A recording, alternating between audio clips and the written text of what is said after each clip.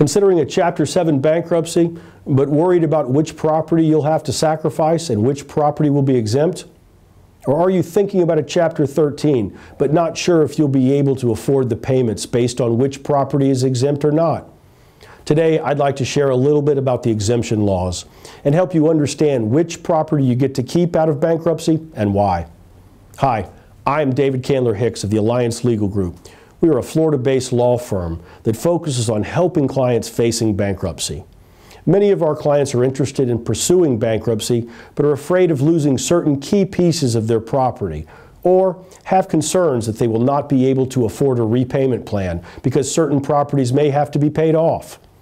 So let's discuss which property is exempt in bankruptcy and why. Bankruptcy exemptions are an important part of both Chapter 7 and Chapter 13 bankruptcies.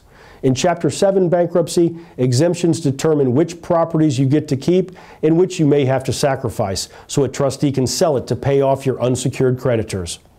In a Chapter 13 bankruptcy, exemptions determine how much you will have to pay to non-priority unsecured creditors through your Chapter 13 plan. There are a number of rules that determine your potential personal property exemptions in a Florida bankruptcy. For example, Florida has a vehicle exemption of up to $2,000.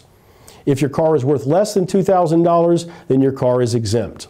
On the other hand, if your car is worth $15,000 and you still owe $10,000, the trustee could sell the car, pay off your $10,000 car loan, and use the remaining $5,000 to satisfy any unsecured debts. There are also some administrative costs associated with selling your property. So if it's not worth significantly more than the exemption amount, the trustee may not bother trying to sell it.